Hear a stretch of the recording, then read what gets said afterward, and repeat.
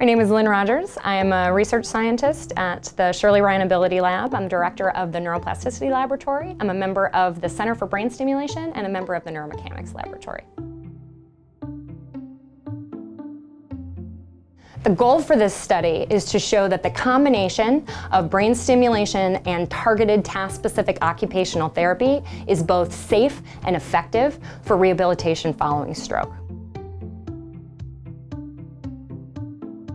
When you've had a stroke, you've got one area of the brain that's been damaged by the stroke, you've got the other side of the brain that's healthy and may actually be over-contributing to the problem that's going on. So we're using stimulation to try to create a balance between those two hemispheres of the brain so that they're most able and most receptive to work with our therapists and work with the occupational therapy that we're doing that we know can promote change. So the target for this study are individuals that have had a stroke. They've had a stroke to one hemisphere of their brain, and they're experiencing problems with wrist, hand, arm function, things on that level.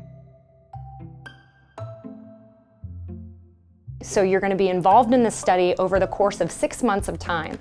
For 6 weeks of that, we're going to be doing intensive therapy 3 days a week.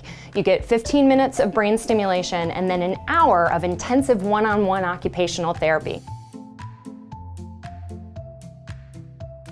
And so the benefit to the individual is highly intensive occupational therapy, therapy that's task-oriented, very specific, that we know has a neuroscience, neurological basis for creating recovery.